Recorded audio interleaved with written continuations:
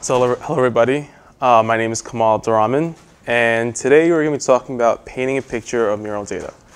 And no, it's not an image classification data set where we can look at previous artwork and identify other artists that might paint that mural, which although it might be cool, but we're going to actually talk about how we can leverage storytelling and empathy within data science process and understand how that can help us as data scientists in communicating with key stakeholders, and ultimately how that helps us within the decision-making process.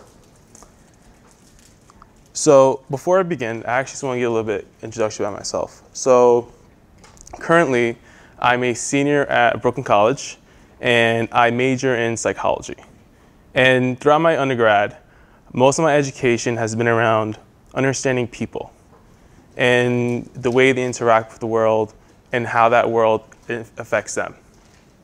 And throughout my time, I took a statistics class, and I found that just like psychology, data was a way to learn more about people, the way our behaviors, and how we study them.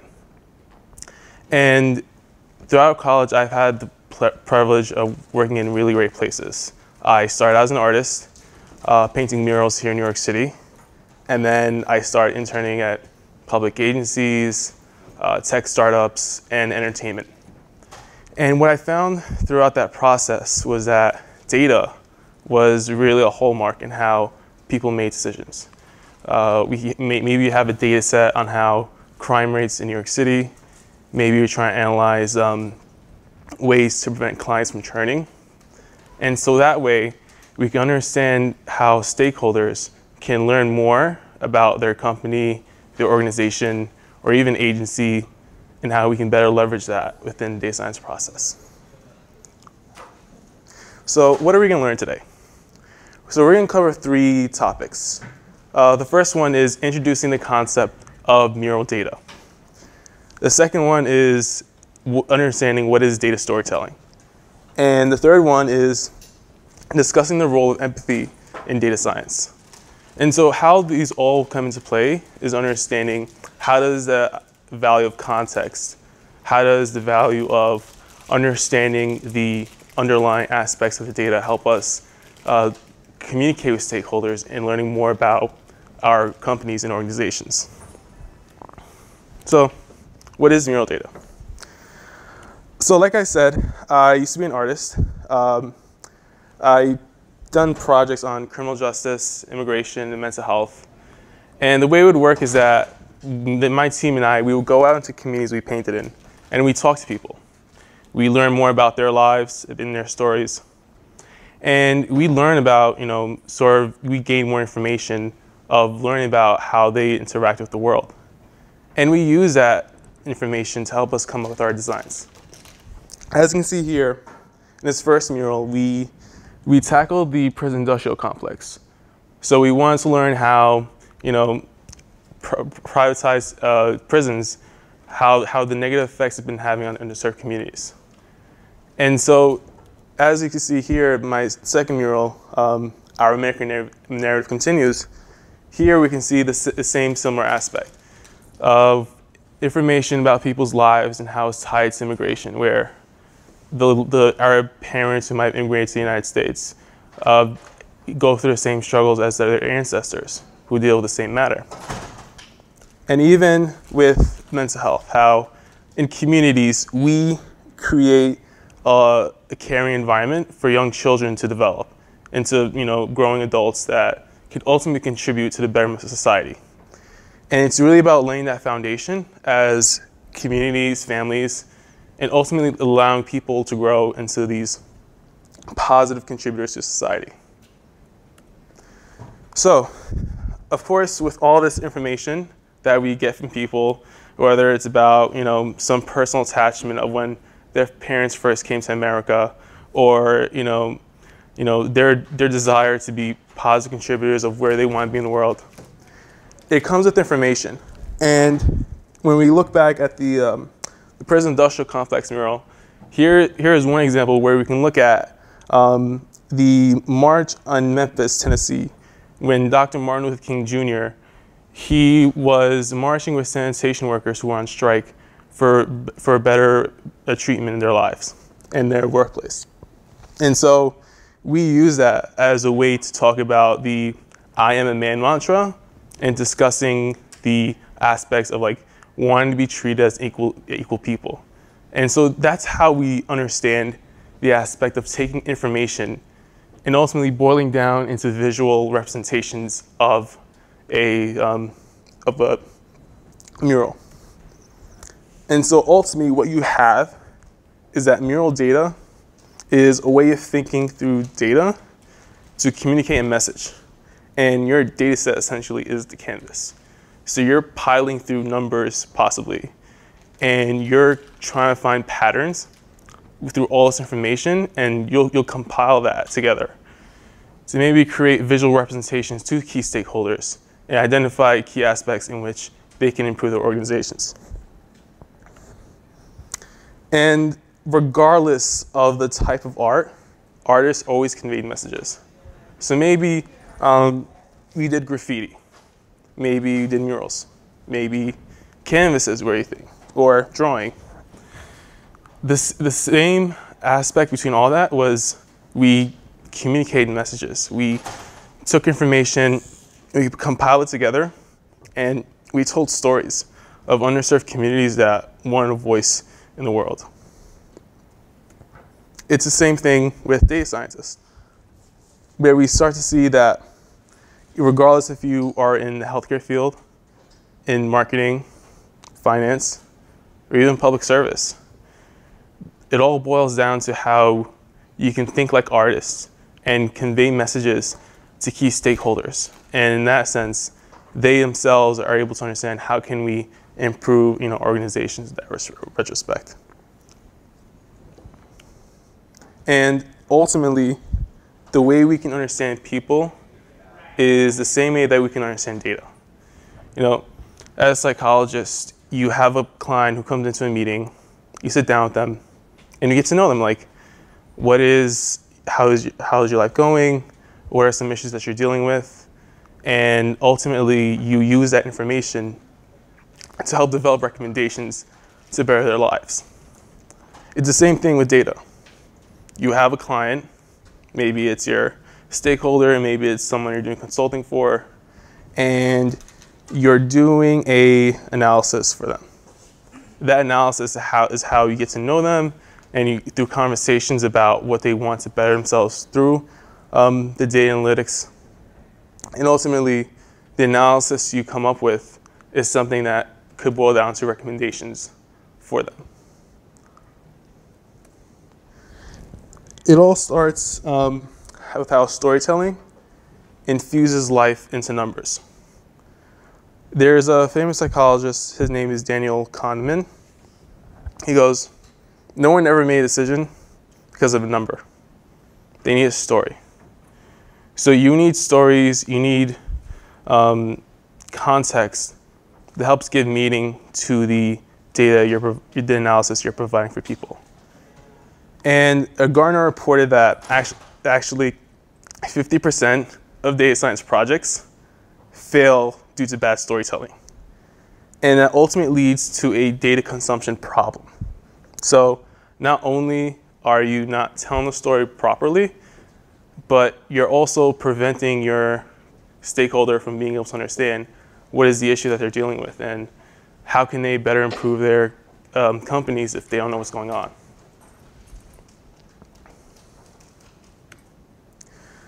However, but common mistakes in data visualization affects our ability to appeal to our visual perception of messages. It's natural as human beings that it's better that we process information visually because we're able to see how how changes might occur over a given time. However, from a data visualization perspective, when you're understanding how values aren't properly represented in the first chart right over there, 61% doesn't look as much as it shouldn't really look comparably similar to 78%. Or maybe 42% shouldn't really look a bit like 22%. And even with the second one, we start to see there are too many factors into play that it's just really hard to distinguish like one bar from another. And from the third one, not everything necessarily must be represented in this data visualization, because as we see here, like they're the 100 most active tweeters, but it's really hard to discern between one tweeter or the other. So maybe if I'm a marketing agency and I want to look for social media influencers, it'd be hard for me to know from which of these tweeters that are probably most active, that are reaching out to people more, that I could actually target and help improve my business. And often, this leads to a disconnect between the data and key stakeholders. And this connection is really important because, as I mentioned before, like stakeholders, they want to learn more how can they better their companies, how can they better their agencies. And the data scientist is the person who helps bridge that together. You are the person who's analyzing the data, who's communicating and presenting it to people who sometimes don't usually have a background in analytics. So if you have the information and you have the information seeker, then the person who's presenting the information sort of struggles to correctly understand what's going on in the company, and thus the stakeholder isn't able to make these corrections within an organization. And again, what happens when there is a disconnect? Information struggles to get to the key stakeholder. And most importantly, the progress of change stagnates. When, again, we don't know what's going on, you really aren't sure what areas to improve upon. And that's sort of, I guess, a way scary because maybe you have competition that's always improving every day. And if you're like a CEO, if you're like a product manager, how do you improve your company and keep up with everyone else when you don't even know what's going on in your own organization? So we came up with the 5 steps of storytelling. We have the first step, which is to introduce the data's overall topic. Here is where you start to learn more about the data's background, its history, how has the topic been an issue over a given period of time? Has there been any change? Is there anything notable that we should keep in mind when we're going into the analysis itself? Here, on the second step, is where we introduce the data. Here is where we start to understand the limitations of the data in regards to what problem it can actually solve. So I'll touch on this in a little bit, but each data set, under any given category, whether healthcare, for example, healthcare itself has many different categories, or like marketing. And so you have to think to yourself, what specific part of healthcare would we be able to address given the data set that we have? And ultimately, this would come down to the possible conclusions we can make with it. And the third step is, how do we identify significant or insignificant relationships? Here's where we start to understand if something, is there anything notable that pops out within the data? Maybe you find a statistical significance. Maybe you start to find analysis that supports what's been going on within the historical context of the topic. Or maybe you find analysis that goes against the current trends of the problem. And start to think like, are we debunking a myth, or are we sort of like agreeing upon this is what's actually going on? And for the fourth step is where we connect key points to the topic. So by this point, you have your analysis and you have your key points.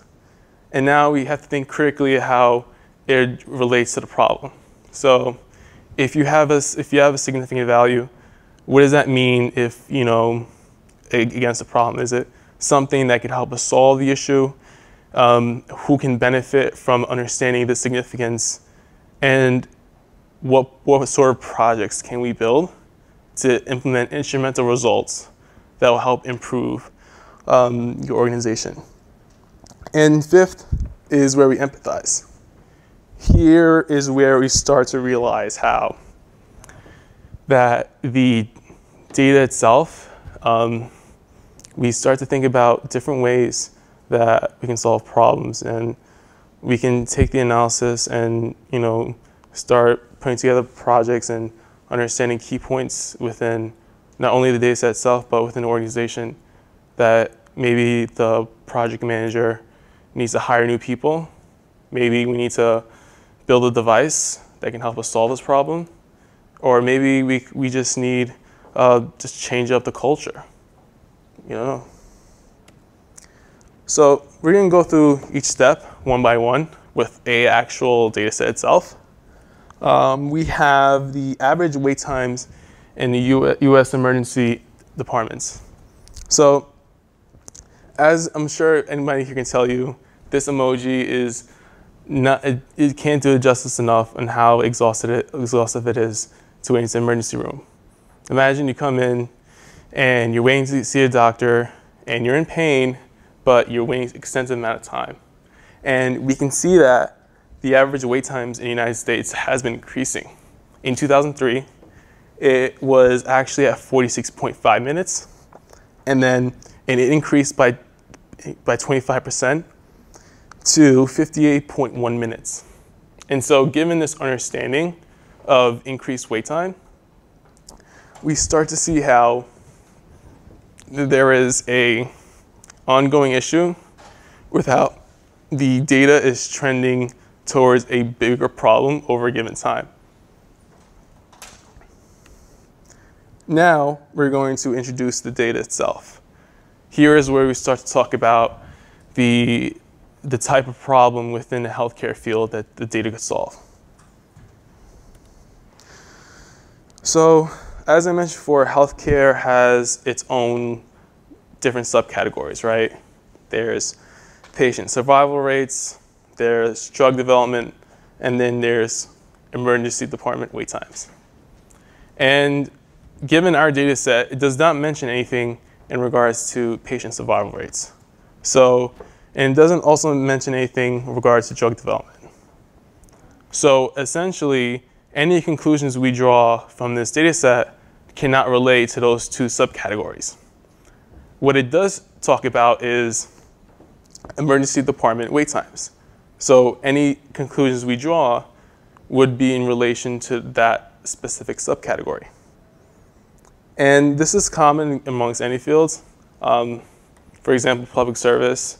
There's public service for criminal justice, whether you want to talk about mental health within prisons, recidivism, amongst others.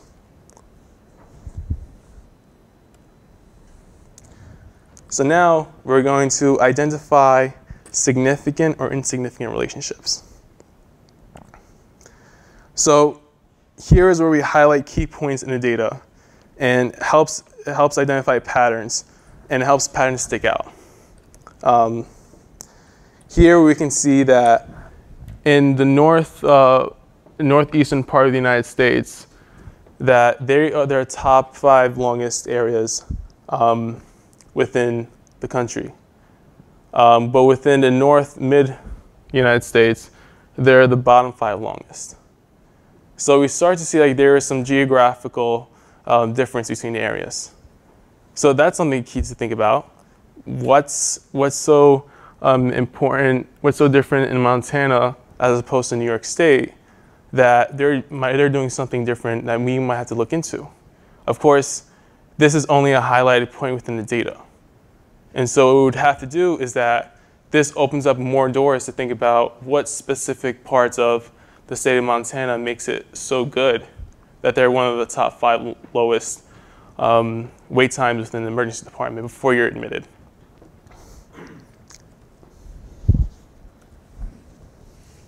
And so here is where we get to connect key points to the topic. So as I mentioned before, we have the state of Montana is considered to be rural area in comparison to states like New York, which are considered urban. And this is actually key because studies have shown that longer wait times were associated with the type of area you live in. So if you live in an urban area, you'll be waiting at your average around 62.4 minutes. But if you're living in a rural, non-urban area, you're waiting around 40 minutes to be seen. And urban areas are, one of the studies consider that urban areas are considered to be more populous. So in a sense, you're jamming up the ER room with more people within a given area. You have more people who are likely to visit a room. And of course, there are only so many doctors within the hospital. And this sort of becomes an issue because with more people entering an area, there's less attention that could be given to anyone else. So that's been seen as a main contributor to wait times.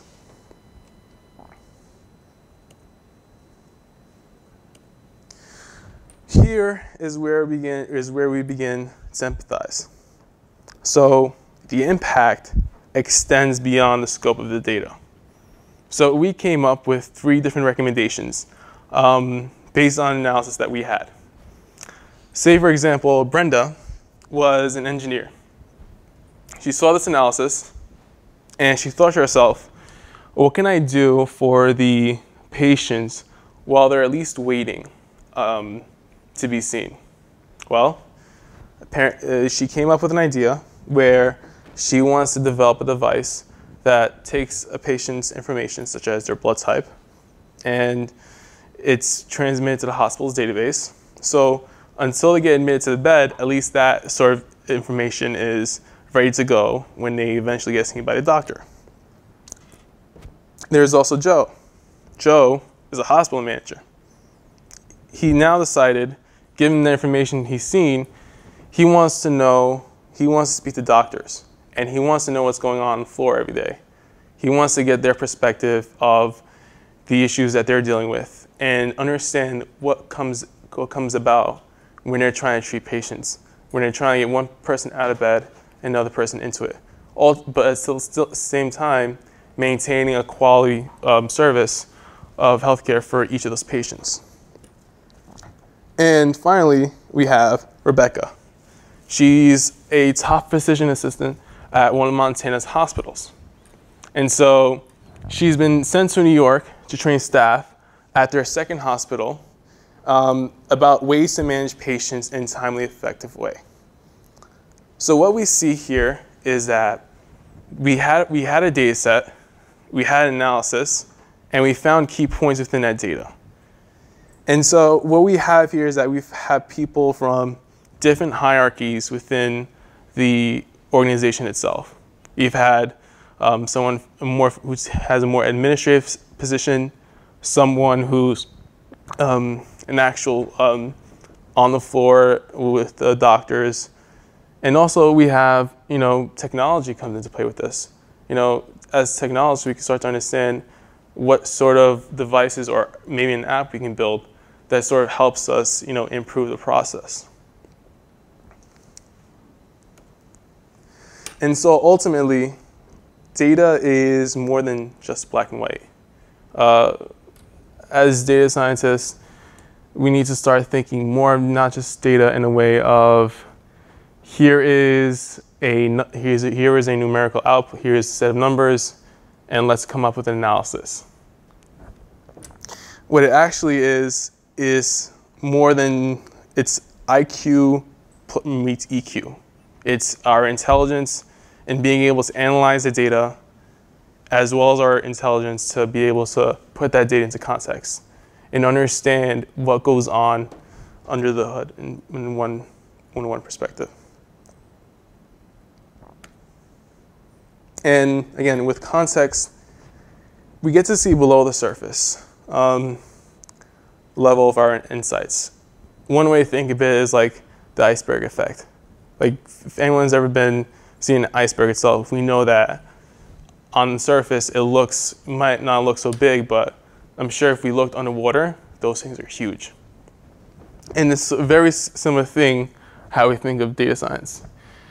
Like, yeah, you might have machine learning, you might have statistical analysis, and you might have data visualization. And you can flip through the data and find some key insight, but it goes beyond that. There's the idea of content masters, people who are very familiar with the field. So when we were talking about Joe, a hospital manager wanting to meet with doctors. So Joe is gaining more information in those conversations with those doctors who have a very significant background treating patients, understanding what goes on a day-to-day basis. And of course, you have patterns. When we start talking about how we take information, loads of information actually, and we compile that into concise yet effective understandings of the data set and the world within it. So what are the takeaways, right? Storytelling with data is an art as much of a data science. We need to think like artists, where we take information, convey them into visual messages. Here's where we start to think more about how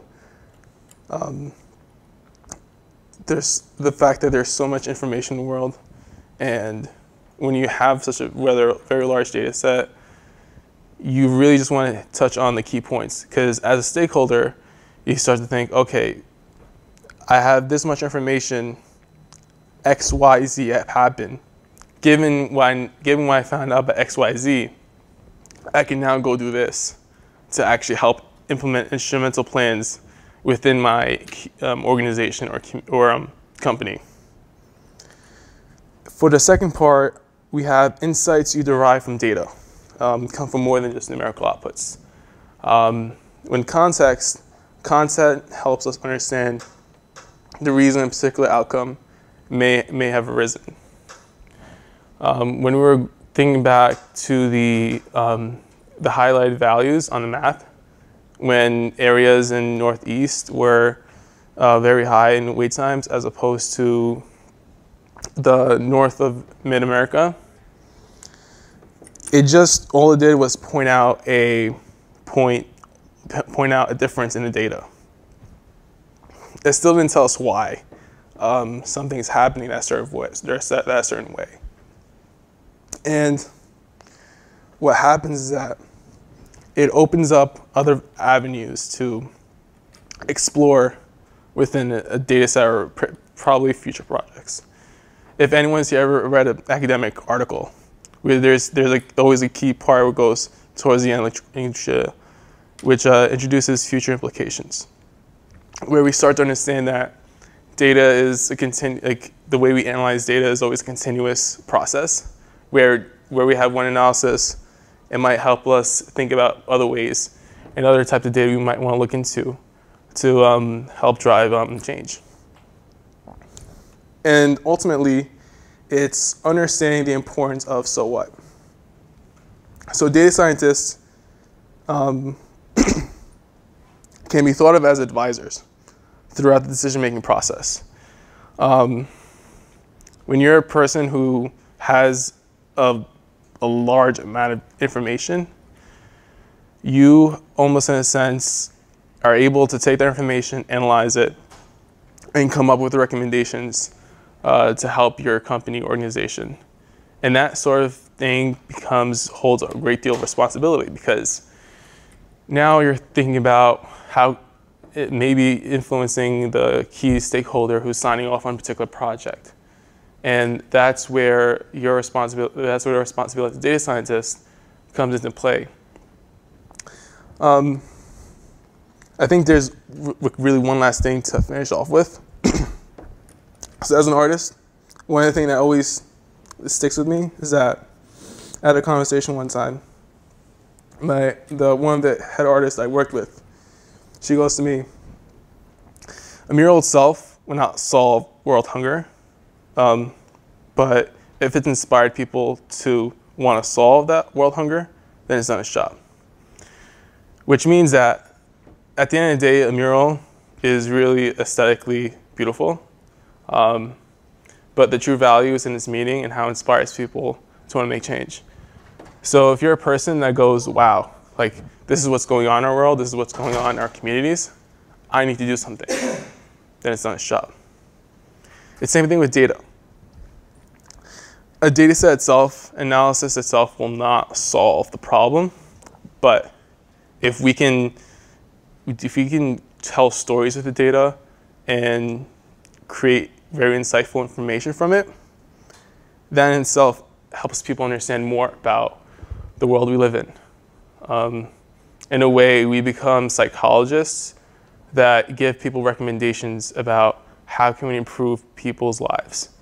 And as artists, we start to think about how can we paint that picture, per se, of mural data, and ultimately improve the quality of life of the world. Thank you.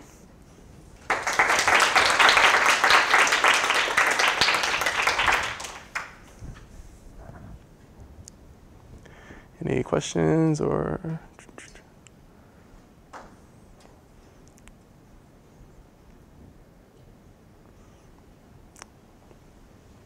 That's cool. Was the topic of the hospitals and the geographical breakout, was that part of a larger research project? That was the project itself. So the data came from the National Institute of Statistics. From my understanding, it was retrieved from ProPublica. There's very different analysis that's done with data like that, and so of course that could lead to other researches in healthcare. Maybe start to think about do people have health insurance? How does that affect whether they get admitted before others? But from what I've seen in the data, no. I was just wondering if, and I don't have the data, so I don't know, but if anyone looked into, like you mentioned, population might be an effect, and if there was like the population per hospital could be like a ratio that they could look at to kind of compare whether it's just because there are like more physicians per capita or more beds per hospital available based on the population, or if like the different types of things they're being admitted to like had some sort of effect, like like if you have people are coming in from frostbite because it's so cold, like is does that take a longer time to I don't know. I was just wondering, like, is there more data available for that, or was it just like one particular slice that you had access to? So in the data set itself, there was information regarding the medical condition that someone had. For the sake of this talk, we just focused on just wait times itself. But then again, like even when you bring up that point, it just goes to show like other avenues we can take in analysis. Maybe if we looked at state and medical condition, see how that varies across, say, New York and DC and Montana. But yeah, but definitely. And I was just wondering if it was just broken out at the state level, or did it have like the DMA or city location as well? Because that could be very interesting too. Like, lots of people when they think New York, New York City, but like upstate New York is a very different population, and I'm sure very different medical needs than what you see in the emergency room, maybe like downtown in the city or something. From what I remember, there was an address. There was an address of each hospital, so you would be able to parse that address to get the city. But the way the data was set up in this data set was that each hospital collected their own data, and so it was the value you got for each hospital was the median aggregated value for that hospital. So you can have hospital one in you can have hospital one in New York, and it would have probably 100 patients, but you'd only get the value of that median of those 100 patients for the hospital. Thank you. No problem. Thank you.